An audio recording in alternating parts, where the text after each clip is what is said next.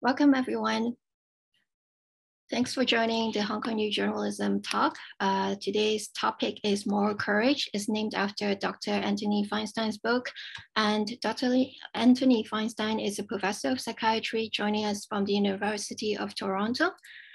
I'll give you a little rundown of what today's 1 hour event is gonna be. We're gonna have a 20-minute presentation from Dr. Anthony Feinstein, and afterwards we'll have a Q&A session. We have received some questions from the audience, but during the talk, if you want to send your questions, please use the Q&A button at the bottom of your screen and send us your questions there. And during the talk, please remain on mute and switch off your camera. So we'll pass the time to Dr. Feinstein. Thank you very much for the invitation. I'm very pleased to join you from Toronto. I'm just going to screen share, so give me a moment. There we are. So I'm going to speak about journalists, moral courage, and the pressures and the dangers that journalists can face in their work. And I'd like to start off with this paper that my group published, you'll notice 2002, so this is going back 21 years, and you are looking at the very first publication that explored the psychological health of journalists who cover conflict. And I became interested in this topic after I had a patient in my clinical practice who turned out to be a frontline journalist. She'd been working in Africa, covering a famine in East Africa. She had become very traumatized by her work. And after her return to Canada, she developed a lot of psychological problems. She was referred to my clinic. She did very well with therapy. She was a fascinating woman. She had seen a lot of history. She had been to many different war zones. And I was intrigued by her presentation. And I remember saying to her at the time, you know, you knew you were getting into emotional problems when you were working in East Africa. Why did you not reach out for help? And she told me that I didn't understand her profession, that if she let on that she was psychologically weak, they would stop sending her, her news organization would stop sending her back to do conflict work, and she loved to work and she didn't want to stop doing this. So I thought this was a somewhat punitive attitude on the part of a news organization with a lot of resources, and I was intrigued by the topic, so I went and did a literature search. What had been written on the subject of conflict and journalists and psychological health? And I could not find a single publication, not one. I remember the year was 2000, 2001. I'm privileged to work at a large university which has the second finest library of all universities in North America. I went to the librarian and said, you know, I cannot find a single publication on the topic of journalists, war, and psychological well-being. And they said, leave it with us for 24 hours, we'll get back to you. And they phoned me back and said, you're right, there's nothing published on the topic. And this is very unusual in medicine. You know, there's a huge literature on trauma and soldiers, veterans, police people, victims of assault, rape, etc., but nothing had been written on journalists. And so because of that, I wrote a grant application, sent it to the Freedom Forum in Washington, DC, and they funded the very first study looking at psychological well-being in frontline journalists. And in the study that you see up on the screen, I was able to recruit 140 journalists from big organizations like CNN, the BBC, Reuters, Associated Press. And they also had a control group of journalists who had never been to conflict, who stayed home in Canada and reported on local news. And I compared the two groups with respect to symptoms of post-traumatic stress disorder, depression, and psychological distress. And no surprises, I found a lot higher levels of post-traumatic stress disorder and depression in the group that had gone off to cover war and conflict. What was striking about these data was that the group who were traumatized were not more likely to have received any kind of psychological help for their difficulties. So this was being missed. News organizations were not looking after the psychological well-being of the journalists. This particular publication that you see in the American Journal of Psychiatry got a lot of press. It was featured in the New York Times, and almost overnight, on the basis of a single study, I became this instant expert on the topic of journalists and war and trauma. So what happened after this was that news organizations started to approach me to ask me questions about their staff. When the war started in Iraq in 2003, I was asked to do a study to see, was it good for journalists to be attached to military units? Would it help them in terms of their psychological well-being, or was it dangerous? And we did a study and showed it really didn't matter whether journalists were part of the military units or not, because war still remained dangerous. You weren't getting protected by the soldiers around you. Soon after that, I was approached by UNESCO to do a study in Mexico. They were worried about journalists covering the drug stories in that country, and journalists were being targeted by the drug cartels, and UNESCO was worried about their psychological well-being. So we did a study funded by UNESCO. And what my group showed was that the cartels knew how to silence journalists. They did it by going after their families, by going after their parents, their children, their grandparents. That was the way they were getting to silence journalists. And so bit by bit over the years, I put together a very large database of journalists doing this kind of work. About 5 or 6 years back, I was approached by the International News Safety Institute to ask if I could do a study looking at the migration crisis in Europe. And you will know that in 2017-18, there was this huge wave of migration across Europe, largely from Africa, but from wars in the Middle East. And journalists were covering this, of course. And the news organizations wanted to know how was this affecting their emotional health. Well, on the one hand, we showed some good news, that these journalists were not traumatized by post-traumatic stress disorder or depression, but they had something called moral injury. And what is moral injury? Well, this is defined as the injury done to a person's conscience or moral compass when that person perpetrates, witnesses, or fails to prevent acts that transgress their own moral and ethical codes and values. So to stay with this definition for a moment, this is something that can come about from perpetrating or witnessing things, or from failing to prevent acts. So we speak about acts of commission, things that you might do that are morally compromising, or acts of omission. You see things that are morally compromising, but you don't do anything, you keep quiet. And for journalists, this can be a real challenge because you're asked to cover the news, you're asked to be a witness to what's going on in society. You see things, you report them. If you fail to report them for whatever reason, you may feel that you're compromising yourself morally because of these acts of omission. And that can lead to moral injury. And the emotions, the cardinal emotions associated with moral injury are shame and guilt and anger. These are very uncomfortable emotions.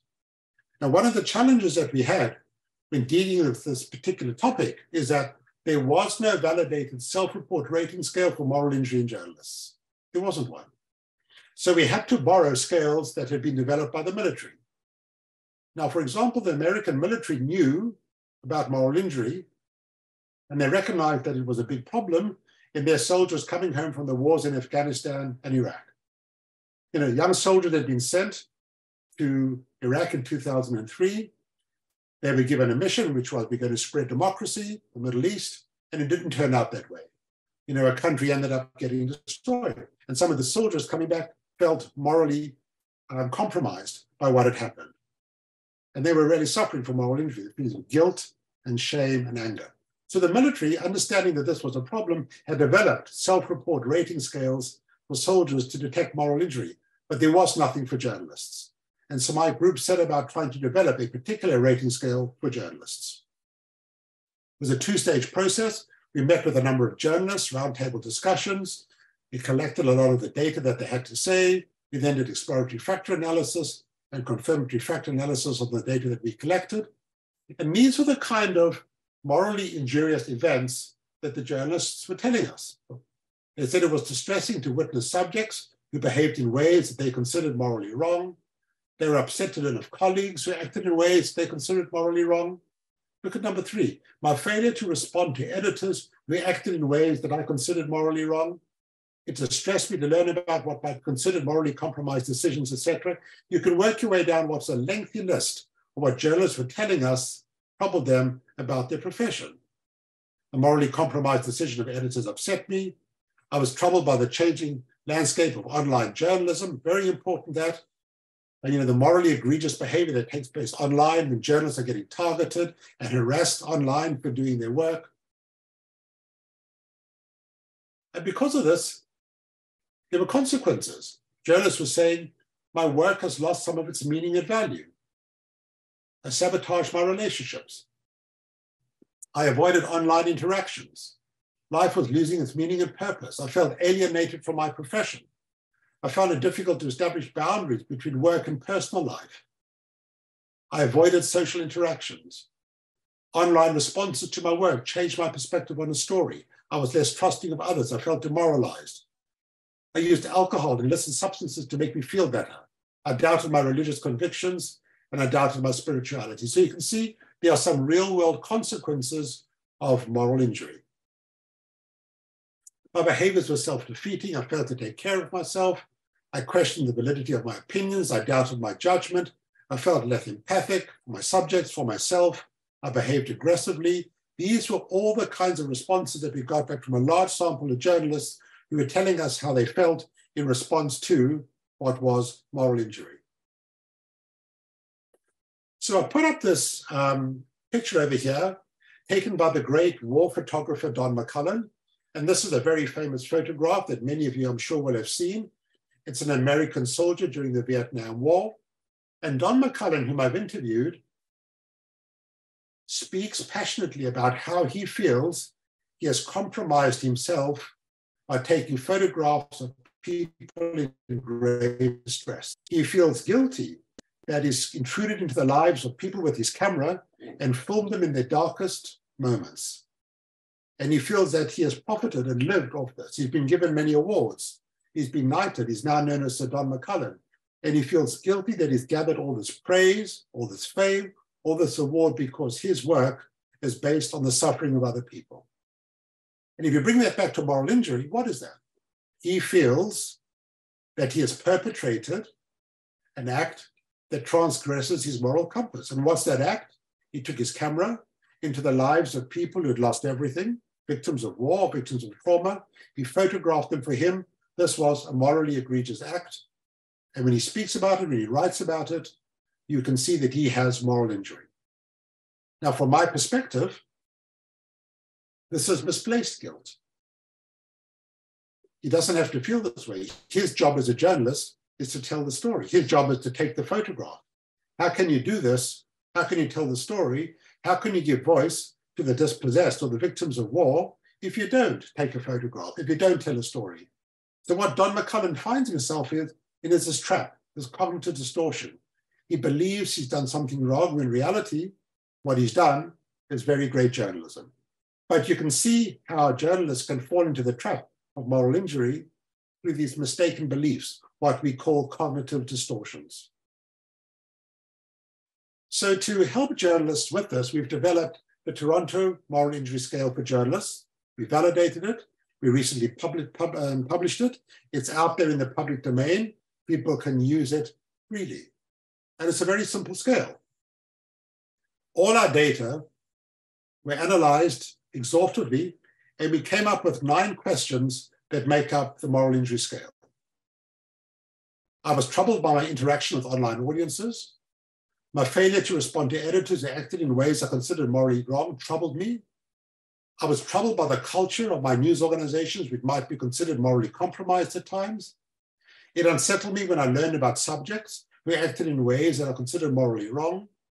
The morally compromised decisions of editors upset me. In my work as a journalist, I regretted acting in ways I considered morally wrong. I was troubled by online morally compromised responses to my work. I regretted not speaking out about what I saw as morally compromised the culture of my news organization. And I felt upset when I witnessed colleagues behaving in ways that I considered morally wrong. And journalists can rate these scales on a very simple Likert scale over here: none, minimal, moderate, quite a lot. And there's one more over here, just being obscured by the severe. So 0, 1, 2, 3, 4, and you could add up a total score for moral injury.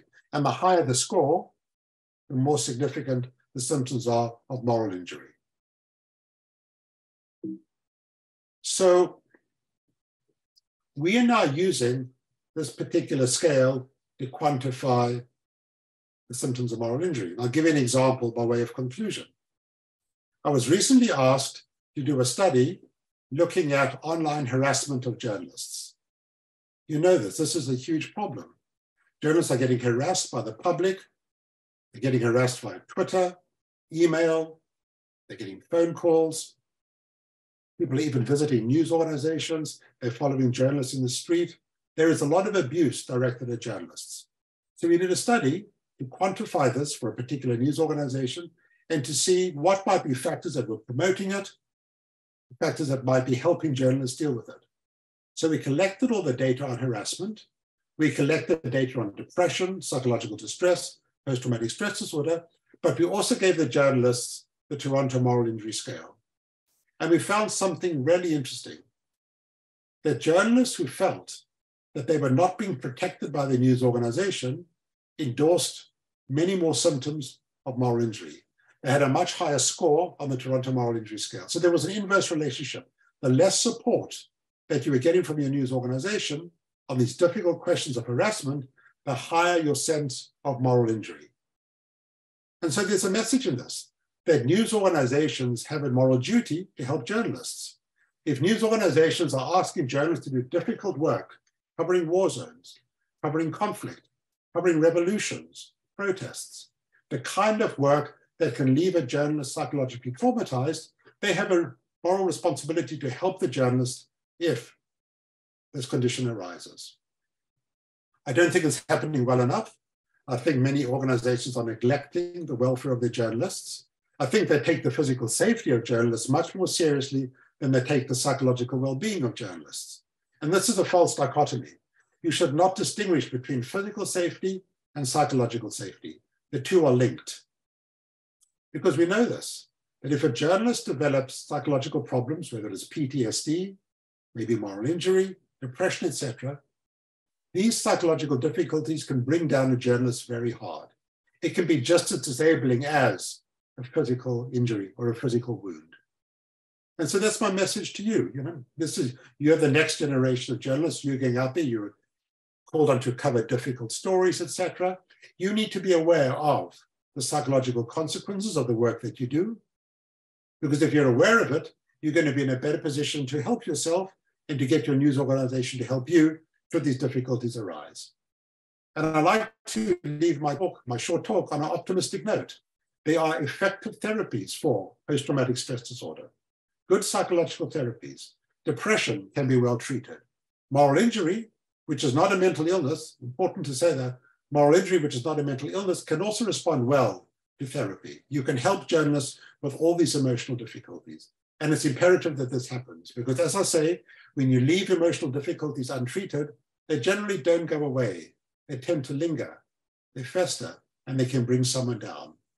Good journalism depends on healthy journalists, and that applies to both your physical well-being and your psychological well-being. So I think I've used up my 20 minutes.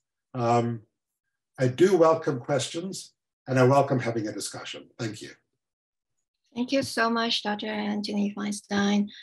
So we will start the Q&A right now, and I'll get us going through some questions submitted by the attendees. I encourage all of you who are listening to type your questions in the Q&A, and it's not necessary, but feel free to share your name and your affiliation to HKU Journalism and HKU. So Dr. Feinstein, my first question is about the newsroom policies, because you were saying there are things that newsrooms can do.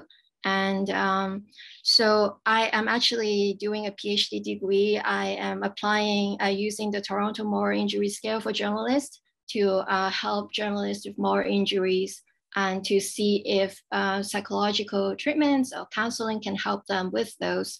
And one of the things that I found, one of those morally injurious events that occur to journalists is when they go in teams to conflict zones and whatnot, and they have different opinions than their teammates, such as one believes you have to put down the camera and help those who are in danger. One believes you should do the holding the camera.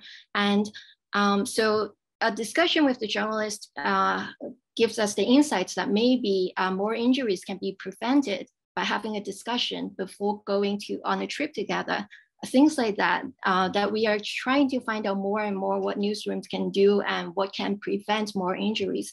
Do you have any insights on what other things newsrooms? I do. Yeah, thank you for that. I mean, that's a great point, because what you just spoke about now is exactly one of the difficulties we identified in journalists covering the refugee crisis in Europe. What was happening was this: journalists were being sent in large numbers to cover these refugees arriving in boats on the shores of Greece or Italy, etc. Often the journalists would be a first responder. They would be there before anybody else. And then what do? If you see a boat offshore and people can't swim and they're drowning, do you take pictures, or do you go in and try and help the person? You have this moral dilemma. Now, you would say you put your humanity first. You put your camera down and you go and try and save a life. But then once you're there, who do you save? How many people do you save? You're not schooled in doing first aid.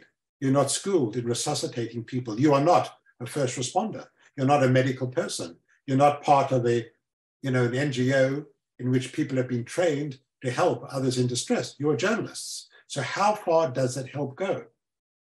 Journalists were telling us, they would be approached by refugees asking for money. What do you do when someone's got no money and they can't buy food? Do you give them money? How much money do you give? Do you give to one person but not the other? How do you make these decisions? And so they were being called on all the time to make these decisions that were very tough to make. And this was happening while the news organizations back home, in London or New York, were saying to them, why aren't you getting the story? You're not going, we have not sent you there to act as an NGO, to act as a first responder. You're there to act as a journalist. You've got to get the story. If you don't get the photograph, maybe the next person gets it and they get the scoop and they beat us to the photograph. And so these kinds of morally tough decisions were deeply distressing to them. Your point, I think, is excellent. You need to have a discussion about this before you go into the field. So when you go into the field, you have the discussion amongst yourselves. What do we do when you come across a situation like this? How will we expect you to respond? Yes, you can say you've got to put your humanity first and you've got to help, but how much help do you give? Where does that help end? Who do we help, etc.? Because remember this, no good deed goes unpunished. There's a saying like that in English, The road to damnation is paved with good intentions. You want to help, but then you unleash a whole lot of consequences that are hard for you to control. For example, one journalist gave out his email address to some refugees because he was moved by what he was seeing. He said, here's my email address, maybe I can help you. Well, the refugees passed around the email address to thousands of refugees. Suddenly this man's inbox is filled with hundreds of refugees, help me, help me, help me. He meant to do well, but now he's got a situation that's completely unmanageable. So he doesn't respond, he feels bad, he doesn't respond. He's act of omission, he feels guilty, he feels ashamed because he's not responding. But how do you respond to hundreds of people asking you for food, for money, for work, etc.? So these are difficult decisions, and having a discussion about them beforehand, having a plan of action beforehand potentially prevents you getting into a situation that you feel morally compromises you. So it's a great point. So to follow up on that, you mentioned more injuries. You describe it as a cognitive dissonance. Can you tell us more about how counselors or therapists or psychiatrists can do to with journalists who have more injuries? What can help them, and what approaches, counseling approaches have been proven effective? Can you share a bit? Yeah. Thanks. So really what you want to try and correct as part of your therapy, this cognitive distortion, these false cognitive beliefs. So, we can come back to the photographer who feels bad and guilty because he's getting awards for his photography, and he feels that I'm profiteering off the suffering of other people. And this is quite a common thing in my clinical work. A journalist will approach me and say, last week I was at this event. It was a lovely event. It was in a hotel ballroom. Everybody was well dressed. It was a lovely evening. I was given this wonderful award. People stood up and clapped. But I feel terrible. I feel terrible because I got this award because of other people's suffering. And he's got guilt and he feels ashamed. And that really is moral injury. But within that belief system is a distortion because he has lost touch of why is he there as a journalist. He is there to bear witness. Bearing witness is extremely important. Bearing witness allows you to record contemporary history. It gives the voice to people who might have lost their voice. It tells a story that the world needs to hear about because otherwise no one would know about it. The people who are going through suffering often want their story told. They don't want it to be suppressed. They want the world to know what's going on. And so the person is there to work as a journalist to convey that. The only way that he can do it is to take his photographs. How else is he going to do it? If he was a writer, how else can you convey the news if you don't write about it? So you have to do it. This is the kind of work that you do. You're skilled to do it. You do it well. This is your craft. You know, journalists are contemporary historians. You are keeping civil society informed of what's going on. It's a very important role. But to do that, you've got to take the photograph. You've got to tell the story. And so you work with the journalist in his therapy saying, let's go back to discuss, why did you become a journalist? What is the role of a journalist in society? How do you fulfill that role? Et cetera, et cetera. And basically you start showing the person that the guilt is misplaced, that the shame is misplaced. It's understandable on one level, but it's misplaced. It's a mistake. It's a distortion. And the moment the individual starts grasping that construct, then the emotions start improving. You know, so I've simplified it to a degree, but that's the principles of what you're trying to do. Right. But what if they are feeling like guilt and shame or anger, especially anger, when they are witnessing that their colleagues, say their editors or people in the war zones doing something that are morally wrong? So it's not their own behavior that they are mad about, but it's other people's. So if they're angry about some wrongdoings, can we say this is cognitive dissonance, or like how do you? No, and that's understandable as well. Absolutely. So you can see from the moral injury scale that you can be distressed by other people's behavior. And that's very common. I mean, we certainly, I'll give you an example that I think you'll be able to readily recognize, you know, during the height of the pandemic crisis, when we were being encouraged to use masks to keep us safe. You know, there would be members of society in Canada who did not want to wear masks, you know, and, you know, people would go along to supermarkets and they'd find someone not wearing a mask and there'd be a fight. So you put on your mask. No, I'm not going to wear my mask because it's an infringement of my civil rights. You've got behavior like that, which, you know, were compromising the safety of other people. And that was a morally egregious behavior, you know, making people upset. Journalists will come across this all the time in their work, but you have to realize that you can't control many things. You can't control how other people behave. You can't control huge forces in society that shift way beyond a single journalist. And you have to recognize that. You have to recognize the things you can control and the things that you can't control. The things you can control is your behavior, your responses, the way you lead your life, your own moral compass, the way you behave towards other people, et cetera, et cetera. But you can't control other people. You can't control governments. You can't control big, powerful forces that are out there. You can report on them, but you can't control them. And your hope is that through your work as a journalist, perhaps you'll be able to shift opinion so that the morally egregious behavior that you see starts changing. That's the hope, isn't it? That when you go along and report on a difficult story, that when people find out about it and you're informing civil society what's going on, that you can bring about change. That's the hope, that you bring about change. And if that change is in a positive direction, wonderful. Then you've really achieved something quite remarkable as a journalist. But you also have to recognize that sometimes you can't bring about that change, that you can't change people, you can't change governments, you can't change organizations, but that doesn't mean you stop doing your work. Because if you do, you're becoming defeated by what is potentially your own moral injury. So that's the trap for you. In my profession as a physician, during the height of the pandemic, doctors were being asked to make very tough moral decisions. Who do we resuscitate? Who do we try and save? Who can't we save? When someone is dying, you can't let the family into the room because there are the COVID restrictions. People were dying alone during the pandemic because it was mandated that family couldn't come into the room because they would pass on the infection. And doctors had to enforce that.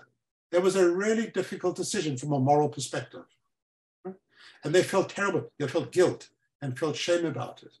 But once again, you have to frame it in the context of the greater good, which is that what you're doing over here is, in a sense, behaving in a way that's protective for more people. It's tough and it's hard, but you're saving more people by doing this.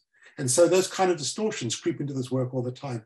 And journalists, because you're on the front lines of so many things, are going to be confronting decisions like this all the time. That brings us to the term and the title of your book, Moral Courage, right? Do you want to say something? I see we have a question from the audience. What advice would you give to a young audience who may find themselves reporting from combat zones? So would you say to them, you just apply moral courage, or do you have, advice? I never tell a journalist what to do in terms of their work. It's not my role as a psychiatrist. But what I can say is this is what I've learned from 23 years of doing this research. You want to be knowledgeable about safety, about physical safety, but about mental health safety as well. News organizations generally focus on keeping a person physically safe. They give you a flak jacket. They give you a helmet. But that's where the safety stops. They don't tell you about psychological safety. You need to be educated about what might happen psychologically when I report on war, revolution, riots, whatever, natural disasters, tsunamis. Those kind of events can have a profound effect on journalists because you see people die. You see terrible things happen and you are witness to it.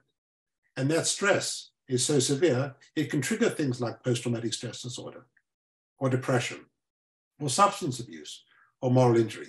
So you need to be aware of what are these conditions, because if you're aware of what they are, you're going to be in a better place to recognize the difficulties when they crop up. Now, I don't want your class to be alarmed because my research shows that the majority of journalists are fine. The majority of journalists will never develop PTSD or depression or moral injury. But the minority who do, it's a substantial minority. So for example, journalists who cover war reporters, who go back year after year after year to covering war, their rates of post-traumatic stress disorder are as high as frontline soldiers. And that's not surprising because they have spent 10, 15 years in the world's most dangerous places. And if that's going to be your work environment, if you choose to work in war zones, then potentially you are at risk for post-traumatic stress disorder. And so it's important that you know what these conditions are, because if you recognize them, you will seek treatment for them. And like anything in medicine, the earlier you get the treatment, the better the outcome. If you've got an infection, you don't wait to get full-blown pneumonia before you start taking your antibiotics. Of course not. You intervene early and you get a better outcome. It's the same with emotional distress. You don't wait until it's so severe and everything's fallen apart before you get help. You go early. When you start seeing the first signs, you reach out early and you get assistance. And that's why it's so important that news organizations recognize this and provide that kind of confidential help to journalists, because if they don't, where are you going to get it? And so having a discussion with you is really important because your class is getting educated on this important topic, but news organizations need to hear it as well. Editors, news managers need to hear it because they're the ones who set the tone for the news organization. And they have a moral duty to provide this help to you. If a news organization says, you have to go out there and cover this riot, you've got to go there and cover this war zone, and they are sending you into harm's way, they have a moral duty to provide help to you should you need it. Right. And so in my literature review, I understand that sometimes journalists or military veterans that are diagnosed with PTSD only, but only later they find out they also have moral injuries. And if those are not identified earlier, then the treatment outcome wouldn't be optimal because the part of moral injuries is untreated. Do you have any suggestions for journalists and going through emotional challenges? I do. Conversation with their counselors or a therapist, or like you said, just general doctor, what that conversation should be like? How can they share that? Right. So in Canada, I don't know, I'm sure it's probably the same in Hong Kong, once a year you should go and see your general practitioner, your GP, for a checkup. Your blood pressure, you check your blood pressure, your blood sugar, your cholesterol, things like that. Good common sense. you see your family doctor once a year for a checkup. In Canada, people even take their cars into the garage once a year for a checkup, you know, to get the oil changed, the brakes checked, etc. So why not see a psychologist once a year for a very quick mental health check? Very simple. You make an appointment, you go in, and you just check on your emotional health. How am I doing? You know, I can do something like that very quickly with a journalist. You ask a couple of questions, you get a sense of how they're doing emotionally. If there's a problem, you can explore it in greater detail. But having a quick emotional checkup once a year, I think is a really good idea. You know, people don't think twice about going to see their family doctor once a year for their blood pressure, their sugar, their cholesterol, whatever. Why make a distinction between that and psychological difficulties? There is this false dichotomy in medicine. We have physical illness here and we have psychological illness here, and somehow they're not linked. That's nonsense. It's exactly the same thing. It's all illness. It's all the same difficulty. It's just different symptoms. But it's part of the stigma of mental health that people are reluctant to do it. It might be a shame. They're uncomfortable about it. It's a difficult thing to discuss. And so they don't do it. They avoid it. And avoidance is a really bad coping strategy. It's the worst coping strategy. You don't want to avoid things. And so, you know, once a year, you go along and see your psychologist. Say, hey, you know, my work's been difficult. It's been stressful. There's been a lot of online harassment. There's been a lot of difficult stories to recover. You know, we're speaking here about war and revolution, but domestic news can be tough as well. You know, murders, crime scenes, terrible road traffic accidents, domestic violence. These things can be very hard stories to cover. You can be traumatized by them. You can be upset by them. And so, you know, you go along and see your mental health therapist and say, hey, I've come for my yearly checkup. It's been a tough year. I've done this, I've done that. How am I doing? And your therapist can ask a few simple questions to give you a very quick answer. I would do it. Yeah, just want to share a quote that I heard from in a talk by Mind HK, Mind Hong Kong, which is a non-governmental charity organization here in Hong Kong. So the speaker was saying mental health is actually a spectrum. Everyone has mental health. You can have good mental health, or you just like somewhere along the spectrum. So that is their response toward mental health stigma. There's another question from the audience. What are the differences between the psychological effects inflicted upon journalists and that of other stakeholders, such as refugees, humanitarian workers, etc.? Are there any differences? There are going to be differences. I mean, you know, refugees, for example, have lost everything. You know, they have very little resources, very little power. They've lost their homes. They might have lost their family. They have no financial resources. You know, these are desperate people, right? And then they are very vulnerable because of that. They can be preyed upon, they can be traumatized. They're very vulnerable because of that. Journalists, thankfully, don't have that kind of vulnerability. You've got a profession. You might not be that well paid, but you've got a bit of money. You know, you're in a better situation socially. But, you know, the data from a number of studies show that journalists are increasingly targeted in many different ways. And the whole notion now of online harassment has become a very profound issue for journalists. It's a big worry, the way journalists are being harassed through Twitter, email, Instagram, etc. Social media has unleashed a lot of negative forces. It gives people a negative ability to affect others through harassment. And journalists, because of the nature of what you do, because you're in the public domain, because you have a high profile, are often the victims of that kind of work.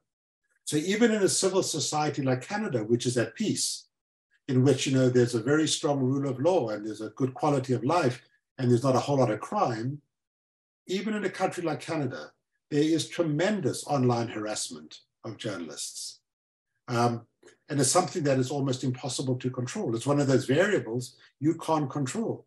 How do you stop someone harassing you via Twitter or Instagram? The only way to do it is not to use Twitter, not to use Instagram, but then you're giving up a way of communicating with many of your readers, etc. So you've got this really tough dilemma. So those are the kind of pressures that journalists are facing now in a country like Canada. Countries that are going through much more difficult situations like the Ukraine. I mean, journalists are in grave physical danger in the Ukraine. journalists who covered the earthquake in Turkey recently, saw horrendous sights, within a couple of days, over 40,000 people dead, and journalists are witness to that, and the survivors and the grief, and they have to report on all that. These are really tough stories. So what journalists are experiencing is going to be qualitatively different from what a refugee experiences, but it can still be very tough. Well, we have another question. How can universities worldwide help cultivate this culture of young journalists taking control of their own mental health, being prioritized by news organizations or freelancing? That's a great question. And the answer is through education. There is no substitute for education. Education, education, education. The fact that we're doing this session now is exactly what needs to be done, so that you educate yourself about what is the topic. What is post-traumatic stress disorder? What does it entail? What are the symptoms of PTSD? I mean, we've all heard of those 4 letters, PTSD, but what does it mean? I'll define it for you. This is a condition that can arise in response to an overwhelming stress. And you get symptoms of re-experiencing, like flashbacks and nightmares, unwanted thoughts. You get the avoidant behavior. You get the arousal of the autonomic system, like irritability, difficulty concentrating, can't fall asleep, startle response, and then the negative beliefs that creep in. You anticipate future misfortune. You need to educate yourself about these things. There is no substitute for education. And so schools of journalism, colleges, universities need to bring in as part of their curriculum for journalism students this very topic. We are now going to have a couple lectures on the psychological challenges of working as a journalist. So just as you're taught to do certain things in terms of your reporting, you're educated about this topic. So we have one more. How do journalists stay objective when they're psychologically affected by incidents? Yeah, there it is. First of all, you can argue about objectivity in journalism, even if you're not traumatized. So that's a really interesting question. But absolutely, once you are affected emotionally, your perspective on the world changes. I mean, I didn't bring along a data set to share with you, but we did a study. We went into the final year journalism class at a university in Canada. And we said, okay, we're going to divide the class into 2. One set of students is going to look at image war and conflict. The other set in a different classroom will look at neutral images, things like scenes of nature, mountains, rivers, streams, etc. At the end of it, we're going to bring you all together in the same room, and we're going to show you a series of facial expressions. It's what we call an atlas of facial affect, in which you show happiness, sadness, disgust, and anger, but it's divided up into different degrees of severity, like 6 degrees of happiness, 6 degrees of sadness, so very, very subtle to profound. Okay? And we said, we want you to rate the emotion and give it a severity rating. And what we found was that the group that looked at the scenes of war and revolution, very hard images to look at, were much more finely attuned to facial expressions of sadness. Whereas the group that looked at the neutral images were more finely attuned to images of happiness. When we showed pictures of disgust and fear, the group that looked at the images of war mistook disgust for fear. I mean, I can go on and on about this, but basically what we were able to show, within 1 hour of showing people photographs, we changed temporarily the way they saw facial expression. So extrapolate from that. If you're not traumatized and you're emotionally distressed and you feel this way all the time, you will see the world fundamentally differently from how you did before you were traumatized. We know that. And that's one of the problems over here.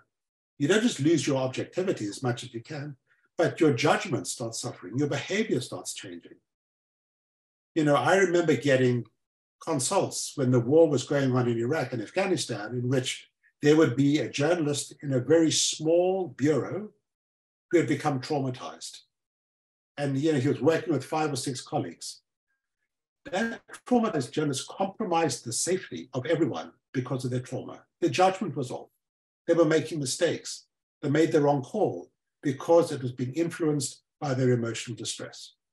And that's a huge problem. So you don't just suffer personally, you can get other people to suffer as well. If you've got a traumatized journalist in the newsroom, that journalist can infect the newsroom with their distress, with their trauma. We see this all the time. And so this is not just important for the individual, it's important for the other people who work with the individual. And it's important for the journalist's family, because that journalist brings their trauma and upset home with them at the end of the day. So compelling reasons why you want to deal with this. So I understand that you were saying also the question was about being objective, and you said like journalists should go to like maybe yearly checkup with a psychologist or a counselor. Are there any other things that journalists can do, for instance, in the moment when they feel like they are suffering from this psychological effects? I understand maybe there is a way, some people would say compartmentalize, just feel these emotions later after you have done your work. Some say you can just look at calming images and you can find something to cope with that emotions first. And then when you're calm, you go on with your work. Do you have any tips for our listeners right now? I do, yes. So, given that the nature of the work that you do can often be very difficult, emotionally tough, it becomes really important for you to be able to step back from what you do and engage in things that are not stressful. I mean, I've learned this about journalists, that you can get caught up in a big story, very difficult content, and it can take over your life. That you're doing it for 16, 17 hours a day, day after day after day, etc. You're kind of so invested in the story, everything else seems to stop. I understand that. It can be very intense. But you need to realize that you can't sustain something like that. You need your downtime. We come back to what I said earlier. There are going to be events in your life that you can control and things that you can't control. You can't control the flow of news. You can't control the trauma that's out there. You can't control big things that determine how society functions. But what you can control is how you respond. How am I going to do it? I'm going to work hard, but I'm going to have time away from work. And that's absolutely essential, because time away from work will allow you to sleep and get proper rest. If you are exhausted, you will not process trauma properly. You'll be compromised in how you process these things. You've got to attend to your sleep. You've got to attend to your nutrition. I'll give you a really powerful anecdote. After the terrorist attacks of 9/11, I was invited to New York to spend time with news organizations. And what I saw was journalists working so hard that they weren't eating properly. They were ordering some hurried fast food, sitting at their desk, munching it down and working for lunch. Well, you can't keep doing that day after day after day. You've got to pay attention to your nutrition. You've got to be able to step away and look after yourself physically. What do you like doing that gives you pleasure outside of work? Is it exercise, going for a run? Is it listening to music? Is it playing music? Is it seeing friends? Is it socializing? You've got to build those activities into your lifestyle. Remember this, that one of the most powerful predictors of good mental health is a good relationship. Good relationships are important. They sustain you emotionally. They help you emotionally. How do you get a good relationship? Well, you've got to give time to relationships. You can't ignore your relationship and think it's just going to be fine. You've got to devote time to your partner, to your spouse, to your wife, to your husband, to your children, to your parents, because it's good for you and it's good for them and it's good for your emotional health. So when you say, what can you do? Well, there are many things in your life that you can control. Your sleep, how you eat, your leisure pursuits, looking after your relationships, turning off your cell phone when you go to bed at night so you don't get woken up, those kind of things. You've got to learn to look after yourself. Great tip. There's one more question here, is that you mentioned journalists being hesitant to ask for help. In your research, why do you think journalists have struggled with talking about difficult situations? Right. Many reasons. I mean, that was for me the biggest thing that got me into doing this research. I had this celebrated war journalist in Canada who knew she was in trouble and never asked for help. And she only had to get help when she broke down. And she said to me, you don't understand this profession, that if I'd asked for help, I would never get sent out into the field again. You know, that's very punitive. I think things have changed now. I mean, that was 22 years ago. But there's a fear on the part of journalists that if they tell the news organization, I'm depressed, or I'm traumatized, or I can't do this, that somehow they won't get sent out in the field again. They'll be viewed as damaged. And that's a problem. You're also having the stigma of mental illness, that people feel uncomfortable about talking about, I feel depressed, I feel anxious. Yeah? So there's that stigma. And I'll give you an example. You know, journalists say to me, what right do I have to complain when the people who I report on have it so much worse? How can I complain about me feeling bad when, you know, I've just come back from the Ukraine where I've seen cities destroyed, where I've seen, you know, people lose children, where I've seen people lose everything. How can I complain? People have it much worse. And my answer is, that's another cognitive trap. There is no, you know, there is no equivalency. What you're feeling cannot be equated to what's going on in a war zone, Turkey with an earthquake, Ukraine with war. But here's an example. If you break a leg and you go into the emergency room and the person lying in the bed next to you has broken both legs, do you hop out of bed and leave the hospital saying, hold on, hey, that person's difficulties are much worse than mine? Of course not. You wait to get your broken leg repaired. So just because your psychological difficulties are not of the magnitude that people experience in war zones or revolutions or riots, that doesn't mean you're not suffering. That doesn't mean you don't have significant emotional distress. You have to be very careful of this trap. There isn't an equivalency, but that doesn't negate your own suffering. And so that's one of the reasons why journalists don't want to reach out for help. They feel guilty about doing it because they say to me, other people have it much worse. My response is, that's a cognitive trap. And if you want to be a good journalist, you've got to have healthy emotions, because otherwise, as one of your questioners said, how can you be objective? How can you manage the story if you are battling your own emotional problems? So you can see how all these pieces come together. So we have another question. What are the future research direction you're working on? Is there any related topic you think is suitable for Hong Kong, for the situation in Hong Kong? Well, you know, you don't need me to tell you that at times it can be very stressful to report on the news. And so what is the emotional health of journalists in Hong Kong? I mean, that would be interesting, right? Because when I look at my research over the years, you know, we did our first studies, which were on Western journalists going into war zones. But then UNESCO came and said, well, hold on a sec. You know, what about Mexican journalists covering the drug wars? So we did that study. But then I got another commission after that, which was, what about journalists in Africa? You know, all your work is centered on Western countries. Why not an African country? So we went to Kenya, and we did a study in Kenya looking at journalists who were subject to severe election violence. And there was a terrorist attack in Kenya. The Al-Shabaab terror organization attacked a mall in Nairobi, and journalists were traumatized by that. So we did a study of Kenyan journalists. And then after that, we did a study of Israeli journalists.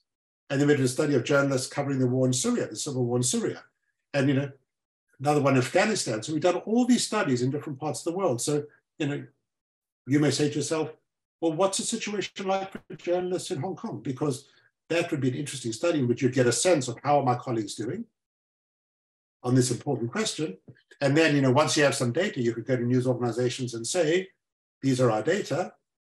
How can we address what's going on? Because data make people change. People can't argue with data. I'm a real data-driven person. I like data. Data tell a story, and data can bring about change. So I think that's, you know, that's a local story that you could do.